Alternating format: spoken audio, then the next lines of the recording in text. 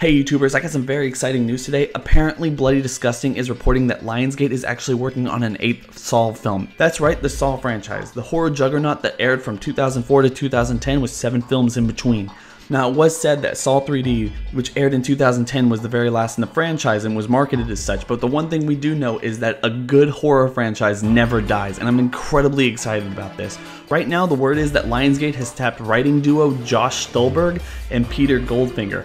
They worked on Sorority Row, Piranha 3D, and Piranha 3 Double D. And the film is going to be called Saw Legacy. Now, we don't know any story aspects so far, but it's incredibly exciting. We don't know if it's going to be a prequel, a sequel, a spin-off, or somewhere in between.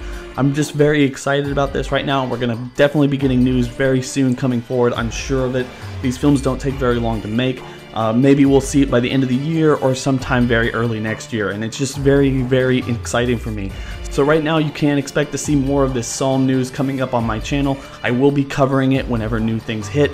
I might be doing some what ifs or kind of my own pitches for what Saw 8 should be, or a new trilogy or whatever. I'm just incredibly excited about this, and oh man guys, this is just fucking great. So anyway, that's all the real news right now. Anyway, don't forget to rate, comment, and subscribe, and have a nice day everyone. Bye.